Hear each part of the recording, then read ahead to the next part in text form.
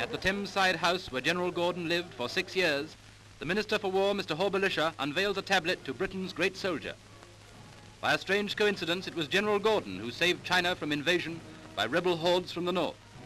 Later, he brought peace and order to Egypt, and finally at Khartoum he was besieged for 317 days by rebel forces before the city fell and Gordon was killed.